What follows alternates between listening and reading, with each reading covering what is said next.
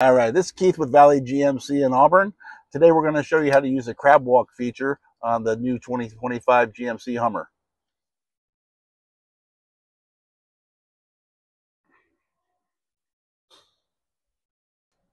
Okay, to engage the CrabWalk feature, there's a four-wheel button right here.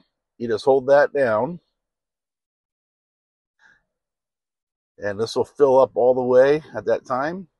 You can release it, and it'll give you the surround vision, and that's how you know that it's activated. It also shows you a little crab icon right up here, and that's how you know that it's active as well. If you want to make a turn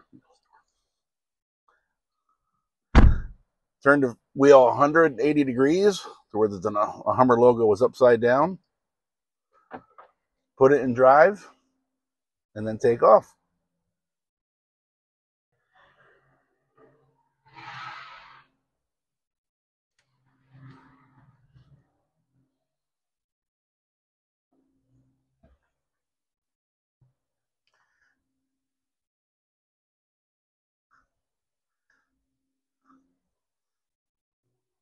And that's the easiest way to maneuver around objects that you can't move.